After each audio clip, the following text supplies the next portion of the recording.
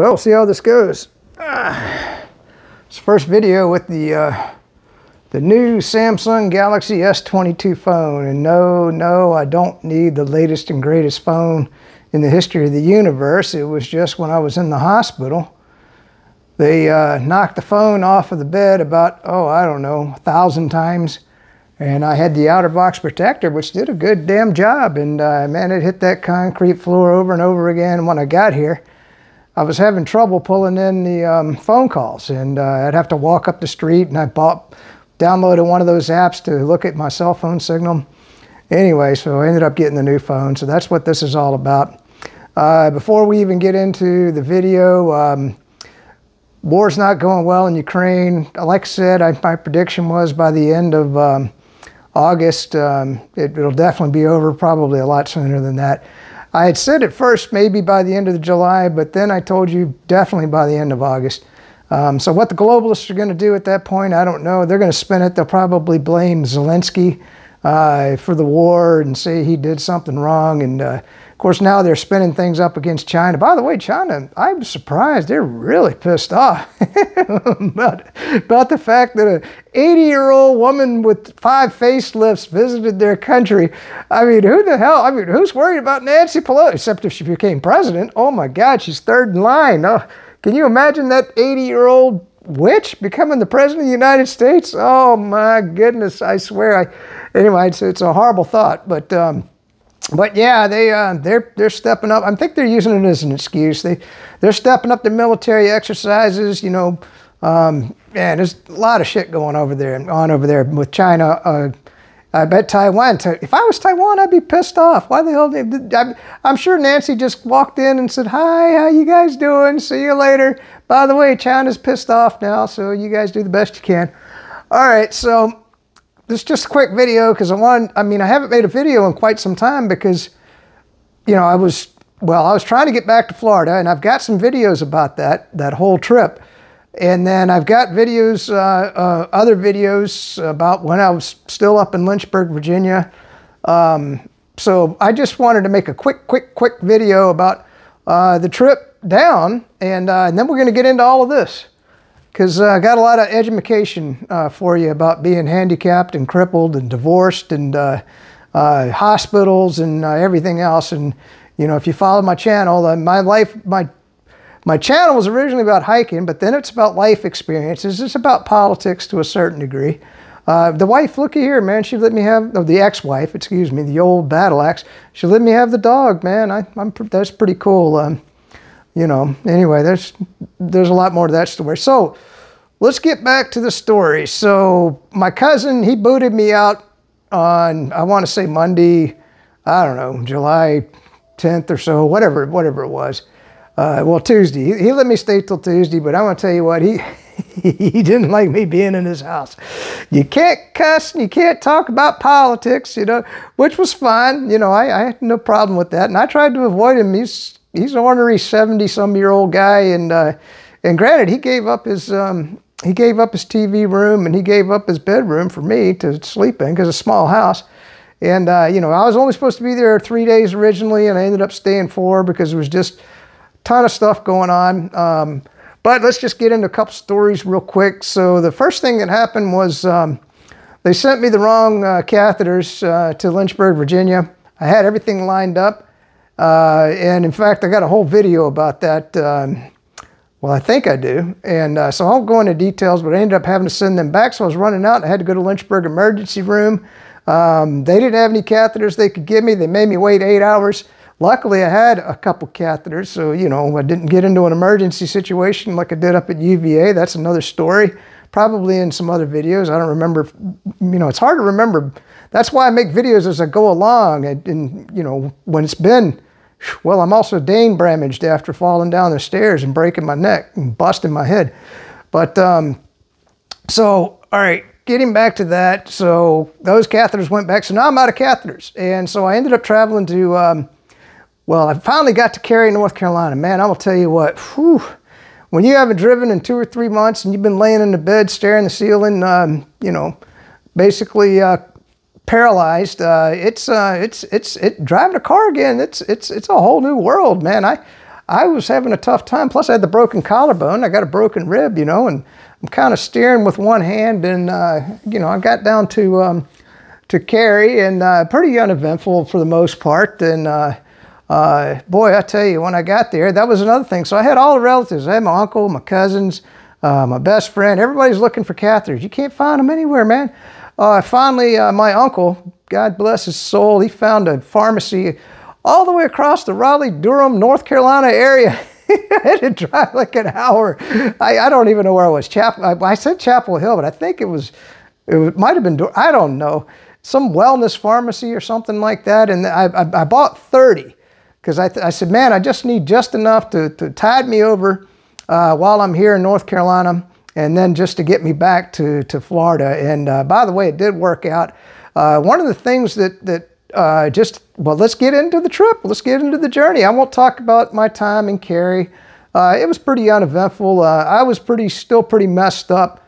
My best friend, he was just an angel, man. And, you know, we watched, by the way, I'm going to call it the booger video. Oh my God, I posted it for one night, and when I put it up on the 70-inch TV, I had the phone out and I had it at an angle where it was shining up my nose on a sunlit day, and there was this booger hanging out. Man. And then it wouldn't do a close-up, and we were laughing, and I said, man, I got to take that down. So I'm going to edit that video, and I'm going to put it up, and I'm going to blur out the booger hanging out of my nose, but it's a pretty funny video other than that. I mean, you know, well, if you want to see the booger, just leave a comment below. I'll put the booger video up, but I mean, I was just like, man, this is rough. So I haven't posted that video. There's another video I made in Lynchburg talking about things. I haven't posted that video. I just haven't had time, man. I just got back a couple weeks ago. So let's talk about the trip on down. So I'm coming on down. Man, the construction on 95 all the way through North Carolina. I mean, you tell me. Now, if I was going to be the highway road management system, and I was going to work on a highway, I might tear up, I don't know, let's say 10 miles. Let's say 10 miles of highway. That seems like a lot to me. And finish that 10 miles and then go on to the next 10 miles. No, man, they got the whole damn thing torn up almost from Cary, North Carolina, all the way to the border of South Carolina. And man, I was just like, you know, and you know, obviously there's not equipment every step of the way. So, I mean, why tear the whole damn thing? Maybe there's some advantage that, you know, the equipment that comes in to tear it up, then they can just discard that aside and then work on the next round of equipment. There must be some, I'm hoping there's a savings of some sort for the taxpayers, but who knows? I mean, this day and age. So then, you know, I got to South Carolina. And by the way, I made a video of me butt rubbing the signs in each state as I moved along. I think it might have been well, no, it's still North Carolina. Okay, so now, you know, like I said, you can't kill the rooster. You can't kill the rooster. Fell down the stairs, broke my neck. Should have been paralyzed. I still can't feel my hands, still can't feel my feet. But so now I'm coming down. And by the way, that automatic cruise control, which I've got in the Toyota Prius Prime, it works good, except in an emergency situation. And for whatever reason, traffic came to a complete stop abruptly. And I was booking right into the vehicle right in front of me. And of course, I was, you know, I'm just kind of relaxed, letting the automatic cruise control, you know, because it's got that feature where, you know, it keeps a safe distance. Yeah, it keeps a safe distance, all right. And thank God I had at least that buffer. But I couldn't stop the car. I was going to slam into the car in front of me. And luckily, I don't know why, the right lane was open. And man, I bailed. I bet I went 5, 6, 7, maybe 10 cars before I got down to where I could come to a stop. So when you think about it, I mean, if I'd hit that car from behind, not only would it have broken my already broken neck, which would have killed me for sure, I could have probably injured the people in front of me. So, you know, I mean, so that, you know, that's one problem with that automatic cruise control. Even though it's a safe distance, which is a lot better than most people drive, I could still use a little bit more distance from the car in front of me, at least with my reaction time, especially being crippled. All right, so then, you know, came on to Florida and did the butt rub there and made a video. By the way, I got down on the ground to add to the video. and then I couldn't get back up again. Imagine I'm crawling around on the concrete, man. My knees are hurting. I'm like, God dang it. I don't know how I finally got back up again, but I did get back up off of the concrete, obviously, and continued my journey on home. And oh, this is a cute story. So, you know, I had a stool for my mom's house, and the nice thing about it is that, you know, I was surprised people didn't say anything, because I carry the stool into the restroom. And by the way, you're stopping when you're crippled. You're stopping every rest stop. You know, every hour on the hour, every rest stop. You know, you just can't. You know, you can't drive for long.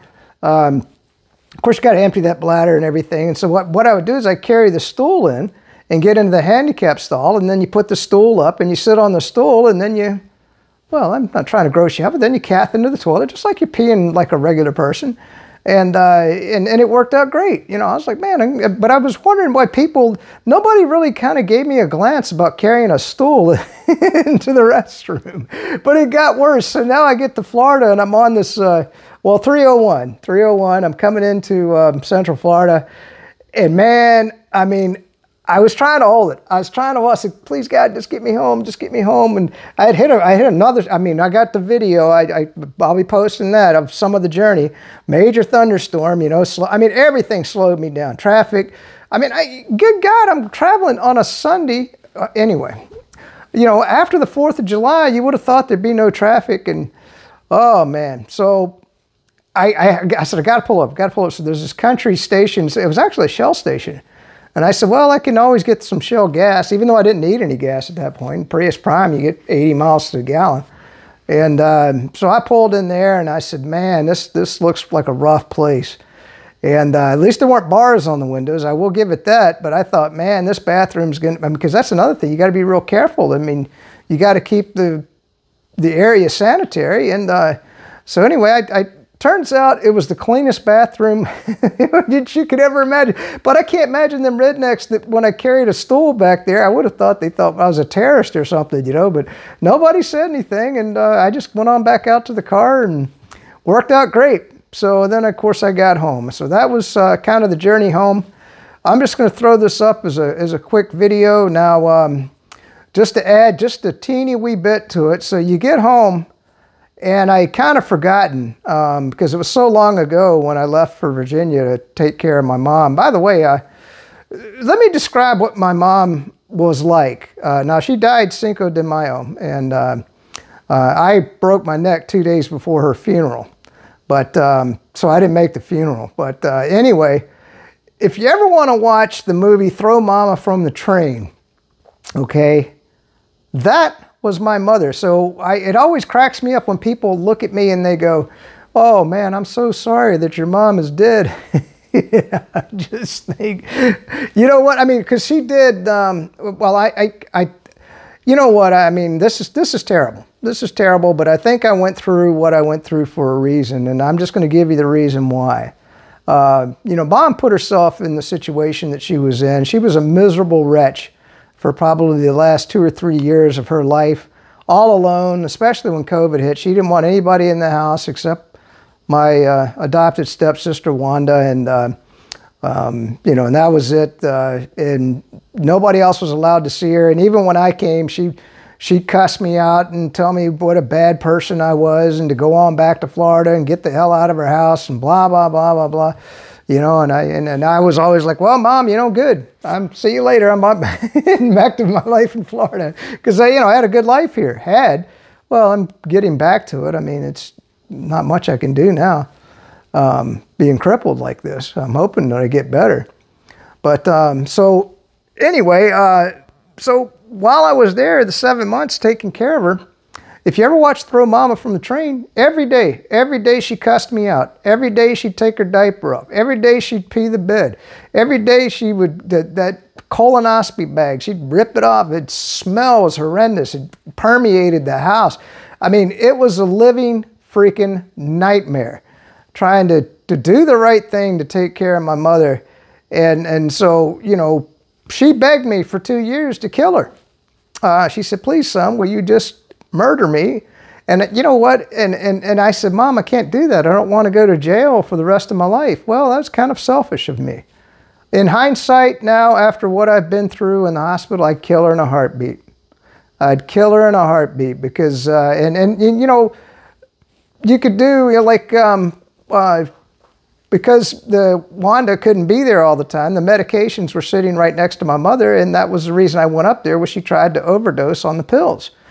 Well, in hindsight, I could have done the same thing on a visit. I could have just pushed maybe some more lethal pills up close to her, you know, like some sleeping pills, and then just hinted and said, you know, hey, Mom, you know, these pills are here to help you sleep, but don't take too many of them, because if you take more than like 10, you might die, you know, and especially if you down that whole bottle and there's nobody that's going to call an ambulance because Wanda only comes once a week, I would assume, you know, you'd probably be dead pretty quick. So her suicide attempt didn't work because the pills that she took, they put her in a coma for 5 or 6 days, but they didn't kill her. Now, in hindsight, I would have put pills there that would have been, and you know what, hospice, they didn't even question the fact that the pills were right next to my mother.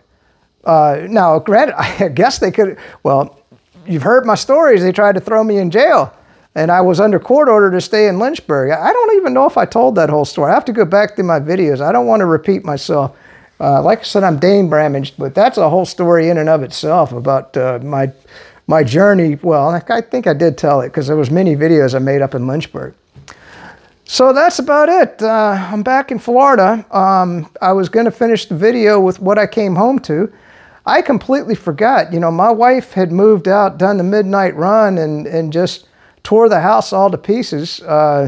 And of course, here's a couple little education things for you. I didn't pay an exterminator while I was up in Virginia because I just never had problems with the bugs. And so when I got down here after 7 months, I didn't realize in Florida here, they'll come up through the drains when you're not using your washing machine or your sinks. Well, I did leave water in the toilets. You do want to do that, but I didn't put, because I was only going for what I thought was just maybe a couple weeks to a month. I didn't know I'd be there 7 months. But, you know, I didn't put Clorox in the toilets, for example. So there was all kinds of dead bugs down in the toilet, but I did keep them from coming back through the back trap. But they came up through the drains. And anyway, I had an infestation, so I had to get exterminators in here. That was the first thing. And of course, you got to wash everything because now that they've been crawling all over the dishes and the cabinets and and of course, I've got to be sanitary because I don't want to get a urinary tract infection. You know, I mean, it was a gosh dang nightmare. I'm walking into the house, and of course, there's shit everywhere, and you can't find anything because, you know, she's taking this and taking that, and I just didn't have time to get things very organized. And of course, I got 7 months of mail waiting for me, and oh my God. So we're going to get into all of that in a following video. So this is it. I just want to post a real quick video. Say hi to the boo dog, and then we're going to talk about edumacation. So I'm going to get into, for example, the garbage disposal. I didn't realize, I mean, I saw it dripping, and actually it wasn't working, and for whatever reason it cut the circuit off to the dishwasher, but the circuit breaker wasn't flipped. And so I couldn't use the garbage disposal on the dishwasher when I got here. And what had happened was, you know, if you're going to go away for a long period of time, and obviously I did not know, put some oil down in that garbage disposal, and that will keep it from rusting out. I did not know that. That was a tip because I was watching videos at YouTube on garbage disposals because I had to replace it, or I'm in the process of replacing it. I bought one. I got it right here. We're going to go over that in a next video. So that was one thing, you know, be sure and put Clorox in the toilets. Hell, I'd seal up the drains, man. I'd put something over the shower drains to make sure that nothing can crawl up through them. Same with the sinks and everything. You know, if you got them stoppers, just pull the stopper down so that they can't come up through the sinks. Now, project I'm going to get into is I'm replacing all the windows because I think some of the bugs came in through the windows. So these are little things we're going to talk about. Future videos. Peace out. Stay free. Let's do the mantra. It's good to be back in the free state of Florida after leaving the woke state of Virginia. Now, I was in Charlottesville. You know, whenever you call the phone line up there, it says, if you have a COVID emergency, please press 1 and we will connect you with the proper people. They're still living the COVID nightmare, you know. I mean, it was so refreshing to get back here. I mean, you know, we've been living a normal life here in Florida for 2 years under the great leadership of Governor DeSantis. And by the way, wasn't it great when he fired that woke district attorney? Oh my goodness, I'm so proud of our governor. Man, I hope he doesn't run for president. I want to keep him here in Florida. All right, peace out. Stay free. Let's get this video uploading on the new phone and see how it works out. Let me know what you think.